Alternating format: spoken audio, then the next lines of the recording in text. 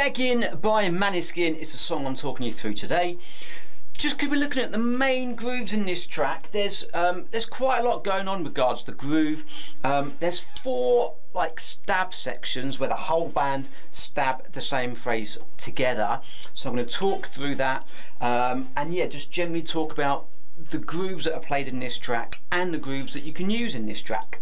Before I crack on with this video though, if you've liked this video, give it a like, ask me some questions, let me know your comments, and if you haven't already subscribed to this channel, if you could do that too, because that will help me out tremendously. So what I'm going to do in this tutorial, I'm going to play the grooves first of all, and then I'm going to break it down, give you a few options and talk you through it bit by bit so you know exactly what's going on. So the main groove, like the kind of intro groove, sounds something like this.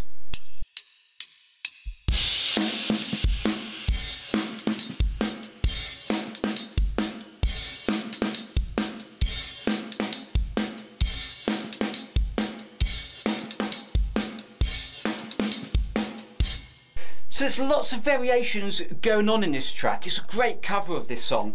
Really funky and just like, yeah, really fun to play on the kit, but there is a lot going on. So this interpretation of this first groove that I've got down, that I just played to you then, goes something like this, where we've got 8th notes to start with, and then it goes into a 16th note pattern. It's a little bit different to what we'd possibly normally play. Broken down, we're going to go no cymbals, no open hi-hats, just all closed hi-hat to start with. We're going to go 3 and 4 and 1 and 2 E and 3 and 4 and again 1 and 2 E and 3 and 4 and. Now the whole song is pretty much based around bass snap, bass snap, bass snap, bass snap. All the extra little bits, all the extra snares, the extra kicks, the open hi-hats are just an added bonus that just makes this track sound even funkier. Okay, the hard part of what I've just played is that beat 2, E and da. Now if your hands are not quite quick enough, this will be a little bit of a struggle for you, but don't worry, the groove I'm going to talk about next is a simpler version that you can just use anyway if you find it a little bit hard. But let's just do that 2 E and da again. We're going to go 2 E and da, both right, right, left, and again 2, 3, go, both right, right, left, and again 2, 3, 4, both right, right, left, one more, 2, 3, go, both right, right, left. There is an open hi-hat at the beginning. Sometimes he plays a crash cymbal, but let's just do that groove. Let's do it with the open hi-hat. So the open hi-hat is going to open on beat 1 and close on that 2 slowly. Here we go. Whole bar. 3 and 4 and 1 and 2 E and 3 and 4 and again 1 and 2 E and 3 and 4 and. Okay, obviously when that's fast, that does sound really funky. The snare drum on the da of the 2 is not going to be as loud as the 2 and the 4. The 2 and the 4 are going to be your backbeat. That's your, you know, that's driving this track really. So all the extra snares and kicks and stuff throughout this track are going to be quieter. The 2 and the 4 have got to cut through.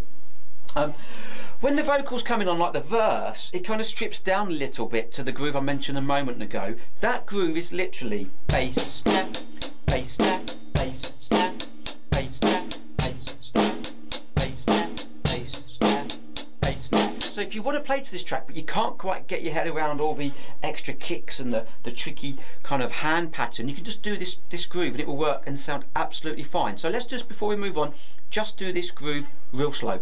3 and 4 and 1 and 2 and 3 and 4 and 1 and 2 and 3 and 4. 2 more. 1 and 2 and 3 and 4. 1 more. 1 and 2 and 3 and 4 and. Okay. Then we get to this what I call a stab section where the whole band play together. We've got an 8-bar pattern. Here's what it sounds like. It goes like this.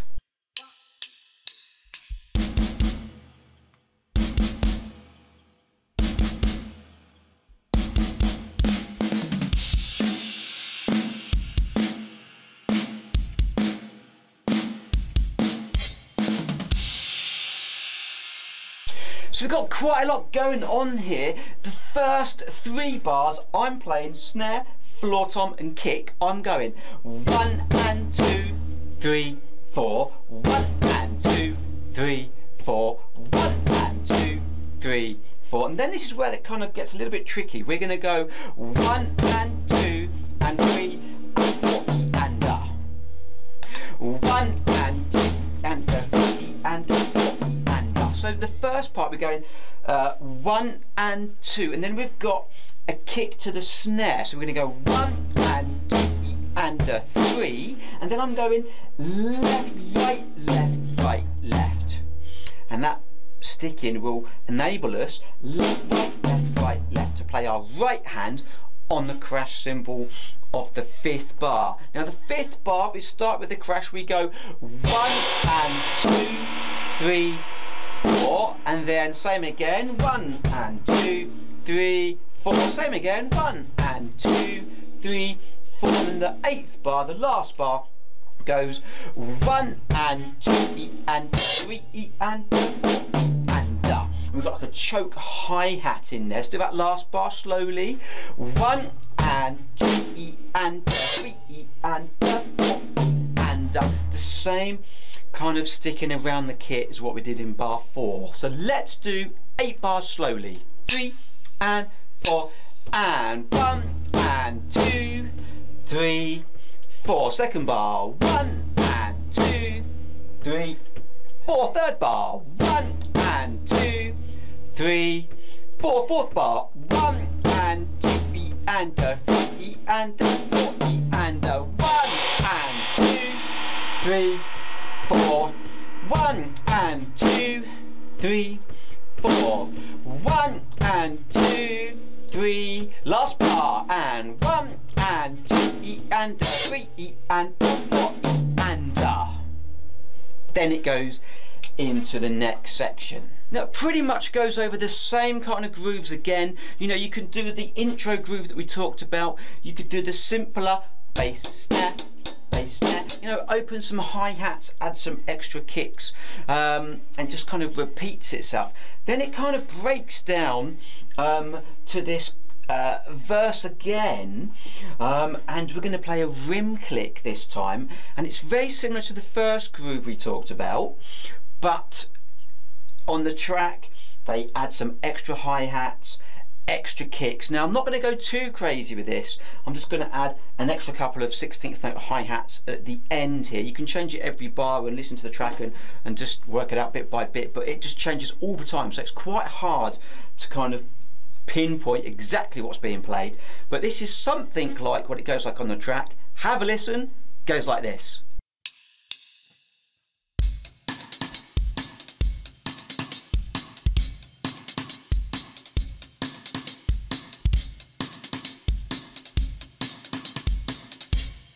So you can make this as funky and as syncopated as you like, but what I'm going to teach you and what we're going to go through now is this rhythm. We're going to go, again, your rim click, thumb and first finger on the stick, fingers over the top, listen for that sweet spot. We're going to go slowly, 1 and 2 and 3 and 4 and So we added them 16th notes at the end. Let's do it again, 3 and 4 and 1 and 2 and 3 and 4 and 1 and 2 and 3 and 4 and 1 and 2 and 3 and 4. One more, 1 and 2 and 3 and 4 and 1. And when that's really quick, it does sound quite cool. Okay, but again you can vary it like I said. Then we get to our second kind of stab section. It's pretty much the same sort of stab section we talked about a moment ago, so do exactly the same thing again. If you want to add some extra fills, you can really go to town on this track. Feel free to do that, but it's pretty much exactly the same. Back to the grooves I've already talked about. It does just literally play over exactly the grooves that we've talked about. Again, you can add I can't stress enough how much you can add extra stuff to this track, extra kicks, extra open hi-hats. We do get to this third stab section that I'm going to talk about, then I'm going to talk about the fourth stab section, and that's pretty much the track. So the third stab section, 2 minutes 11 into the track, goes like this.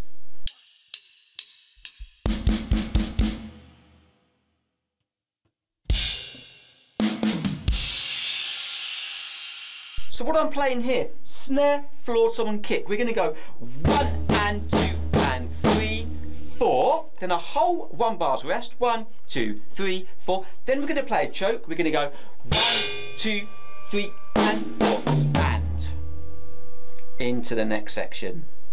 That last bar, choke, 2, 3 and 4 and into the next section. 3 bars in a row, 3 and 4 and 1 and 2 and 3, 4, whole bars rest, 1, 2, 3, 4 and choke, 2, 3 and 4 and into the next section, which again is the same sort of grooves that we've already talked about. The last stab section in this song is 2 minutes 42 into the track. It's 8 bars again. Have a listen, sounds like this.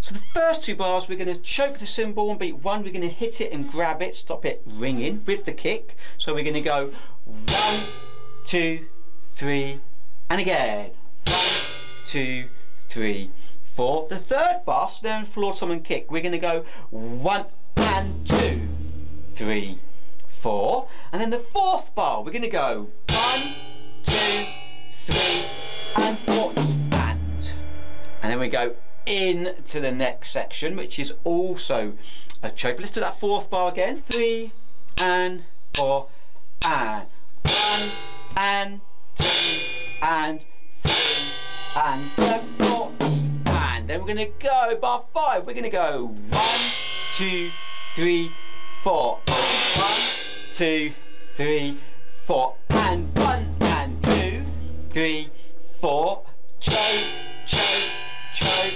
lemonade in, or and 4 and. So there's quite a lot going on here. Let's do the 8 bars real slow. 3 and 4 and 1, 2, 3, 4. Second bar, 1, 2, 3, 4 and 1 and 2, 3, 4. Fourth bar, 1 and 2 and 3 and 4 and 1, 2, 3, 4 and 1, 2, 3, 4 and 1 and 2, 3, 4. Last bar, 1, 2, 3 and 4 and then that will bring us back into our groove. Okay, so there's a lot going on here, but it's a great track. It's really fun to play. You can do so much with it, and like I said at the beginning of the video, if you find the grooves quite hard, just stick to that bass snare throughout the track, and that will win every time. Thanks for watching, guys. See you soon.